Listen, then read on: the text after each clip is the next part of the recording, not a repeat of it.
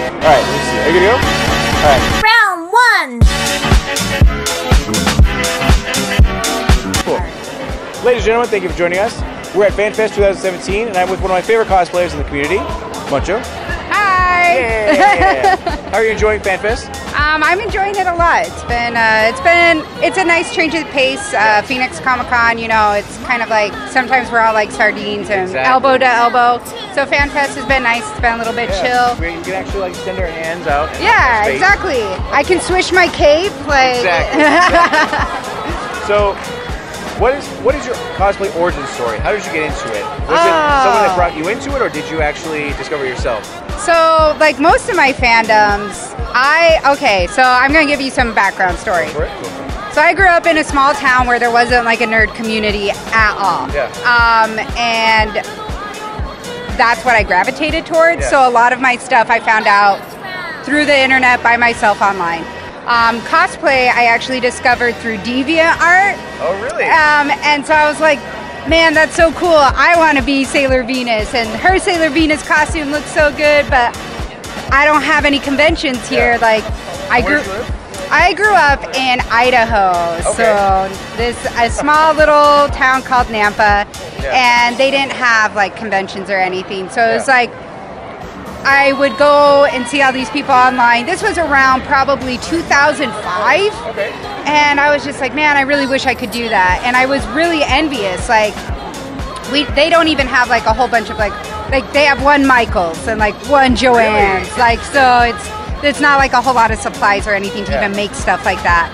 So it wasn't until I moved out here into Phoenix back in 2009 I found out about Phoenix Comic-Con. Unfortunately, I wasn't able to go until 2011. Okay.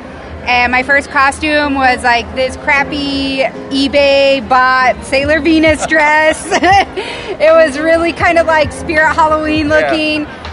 And I wore it though, and I still had a lot of fun. Yeah. And then as I was going to the conventions, what prompted me to want to learn how to make my own costumes is I met the Arizona Avengers there. Oh, cool. And they had a booth there, and I'm really big into Marvel, so I was actually dressed up as Black Cat 2012. Okay. So that was the following year, and they were all like, come get pictures with us, you look great. And like my costume, I didn't make myself, my friend made it for me. And it was a horrible wig, everything. Like, I was just kind of a hot mess, but they were really nice to me. And when I saw their costumes, I was like, these are phenomenal. They're like, yeah, I made it. I was like, you made this? Like, that's amazing. Yeah. So I decided, you know what, I'm gonna learn how to sew. So I bought myself a sewing machine, and I looked up a bunch of YouTube tutorials, and this is the product many years later. Perfect. Awesome. Nice. Perfect. And what has been one of your more favorite moments of the cosplay career that you've had? Was it like some small victory in the beginning, or some major accomplishment that you would say? I would say my most favorite moment, remaking Scarlet Witch, was actually a really big moment for me. So my first costume when I joined the Arizona Avengers with Scarlet Witch, it looked nothing like this one. It was very... It reflected my abilities at the time. So being able to remake it was a huge like personal accomplishment, and for me it was kind of like really like that kind of like heartwarming, like, oh, this is where it kind of started with like the Arizona Avengers and everything like that. Now I can see like back to back, so that was for personal, but like I would say interaction wise with other people, Zarbon when I went to WonderCon. Yeah, I saw that. That was so good. I had no idea because, like, you know, a lot of people do Dragon Ball Z cosplays. I've never seen a Zarbon in real life, and I love Zarbon because he's like the first character you see like really wail on Vegeta. Even though I love Vegeta, like there's nothing about like that I don't love about him getting beat up because it always makes him stronger and he always learns from it. Yeah. So I really like Zarbon, and I was like, nobody's gonna know who I am. He's such a niche character. Nobody cosplays as him. He didn't even live for an entire story arc. Like, he dies halfway through a story arc. Like, nobody's gonna know.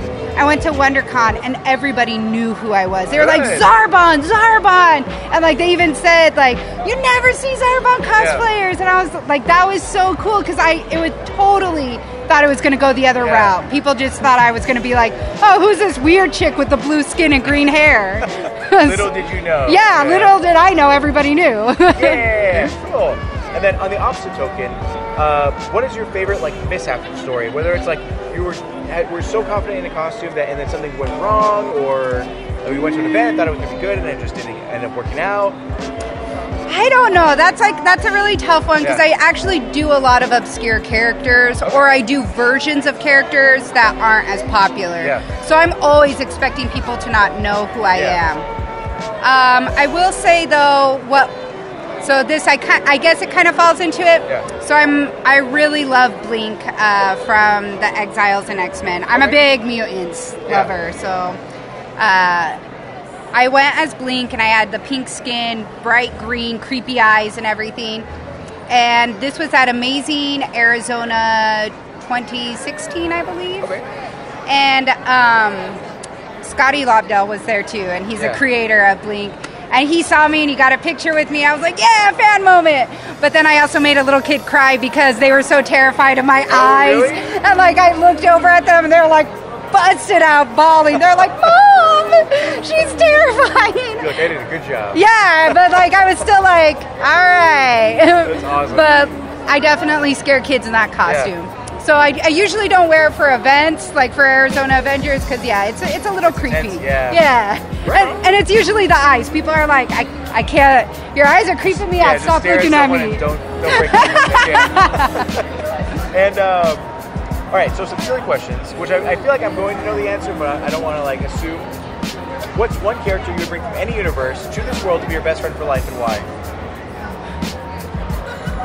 Just my best friend, like. Whatever. Okay. Vegeta is my all-time favorite fictional character. Yeah. Dragon Ball Z wasn't the first anime that I really got into, but it was the first time like. I fell really hard for a character, and it was just more so his character growth because he is such a complex character. He comes from such a tragic, damaged, hardened background.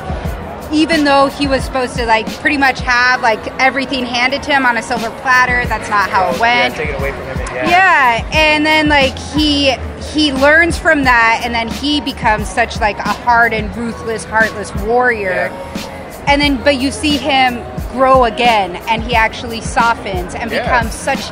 I think he's the most three-dimensional character on that show. Yeah. And then the fact that the creator originally wanted to kill him off, but fans loved him so much. Yeah, he was actually Goku was actually supposed to defeat him. Yeah. But fans loved Vegeta so much, they were like, "No, man, don't kill him off." So he actually left him. Vegeta is the original fan favorite. Yeah. Let everybody remember that. But I just loved his character growth, his determination, like, and that he like is always just working so hard, like, and it all comes from within. Yeah. Like he doesn't really. It isn't until the end of the series you see him draw strength from others like Bulma and Trunks. Yeah. But for a majority of his life, everything is all self-motivation, and there's nothing more admirable than that, than somebody who's so determined, so disciplined, and it all comes from within. So like I always like as a kid I was like, I respect him so much. He's a jerk, but God, I respect him. He was a good character, especially for like the other cartoons we saw around us. Like they didn't have that depth, I feel like. Yeah, and then like, you know, what really got to me is when you see him cry for the first time on Namek, because he is such, like, you know, when you see somebody really strong cry, you're like, oh shit, like, low point. Yeah, and like to see him become that vulnerable, like for me as a kid, like that touched me. I was like, dang man, this guy, I can't believe he's crying right now. I'm gonna cry. I did cry though, in all seriousness. And then what two characters? Okay, so you're a villain about to take over the world. What two characters do you have by your side to stop the heroes from stopping you? Now they don't have to be super villains; they can be whatever you want. So if you want like Luke Skywalker and you know Harry Potter to be with you, or whatever. No, I'd want real ruthless villains. Mr. Sinister, he's one of my all-time favorite villains. Okay. Oh my God, I've loved Mr. Sinister since I was like 5. I was like, X-Men, like I'm like, yeah, the good guys are cool, but Mr. Sinister, and it's just because he's like you know like a Joker character. they're evil for the sake of being evil. Like, he does it because he can, because he wants to just prove it to himself he can do it. Like, there's no, like, necessary, like, he's playing God, essentially. He's like, I can create my own perfect mutants and stuff. But that's really his only thing. It's not like, oh, I want to take down the X-Men. It's like, no, I want to do this just to prove to everybody that I can. So he's, like, truly evil in that sense. And somebody else. This is hard. It's hard to pick just one other. Because there's so many good choices. Vegeta would also be a good choice. He's definitely a powerhouse. But there are many other choices. So I would say Mr. Sinister, and I'm gonna go with Cell from Dragon Ball Z. Good. Nice one. He's very similar in that aspect. I like villains that are like that. Like, his sole purpose was just to become perfect and to prove that he could do it. And the fact that he himself can, like, regenerate, also like Mr. Sinister. They're both really cool, complex characters where they're like science experiments. So I guess I have a thing for villains like that. But yeah, those would be my two choices. Right on, right on. All right. So this will probably get a lengthy, but you know, whatever. Okay. What is your pitch for K-pop? Like, why do you that you should listen to K-pop? Okay, so this is also going to be a story. Go back. So I got into K-pop back when I was still in Idaho. What got me into K-pop was actually anime. So the ending theme, one of the ending themes of Inuyasha, Boa does Every Heart. And she does it in Japanese, so I had no idea she was a K-pop star. This was in the time era, like 2006, 7, 8 time frame. I was watching a lot of anime, listening to a lot of anime opening and outro theme songs. And I found out that she had a Korean version. I was like, oh, she's bilingual, that's cool. So I listened to the Korean version, and then I found out, I was like, oh, she's actually Korean, and Japanese was actually not her native language. And through YouTube, they had, they started doing the recommended videos. They're like, oh, if you like this, you should watch this. And that's how I discovered Big Bang's Haru Haru, and it was just down the freaking rabbit hole. I was like, this is amazing. So K-pop, I think everybody should give it a chance because it's very different from American music, anything in the Western like culture scene, because it has this whole fandom behind it, because it's not just the music, you can go, like, I love all types of music, and I go to shows regularly, but like, when you go and see other bands, like I went and saw AFI, and it was like, they put on a stellar performance. I love AFI. I went and saw Motion City soundtrack. I'm gonna go see Steel Panther later on this month. And and you talk about your favorite songs, you talk about your favorite albums, and you talk about the show, but that's about it. But like with K-pop, it's like, oh, did you know their music video has a story behind it? Oh, did you know, like, there's a story behind their costumes? And did you know that they're telling a story with their dance? Like, it's everything. It's not just a song. It's the visuals. It's the story behind it. It's an ongoing huge thing. And, like, they hype it up like movies. Like, they'll release promotional trailers. They'll release teaser trailers for their music video. It's really different. And so there's this whole culture and fandom behind it that no other music scene has. And it's really addicting.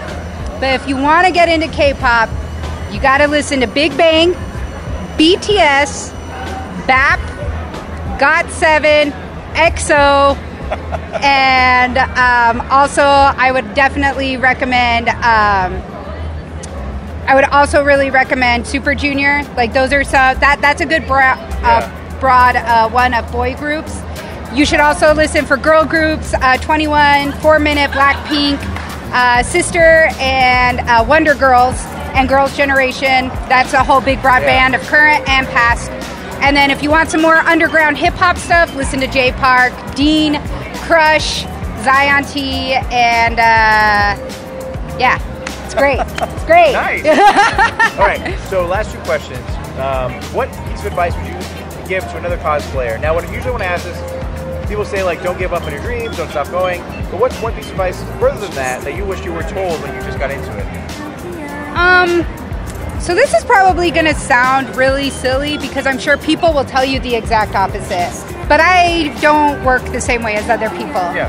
So it's okay to be hypercritical of your stuff because that's how you learn from it. Yeah. So, you know, there are people when I am like, oh, this one little thing is not right, and I know it's not right, and I don't like it on my costume. They're like, oh, it's fine, nobody sees it, nobody sees it. And like they usually tell me like, you need to stop being so critical. Yeah. But I think it's good to have that balance because it's good to be able to spot the imperfection. Yeah. Don't get hung up on it, but learn from it because that's how you grow. When you are able to see your own like shortcomings and flaws, you're like, you know what, next time I make a costume, I'm gonna go about it this way and it's gonna turn out better. And that's how I got a completely... Never be content. You should always like be wanting to improve. Exactly. It's okay to not be complacent or content and to always want to improve because that's the only way you're gonna get better.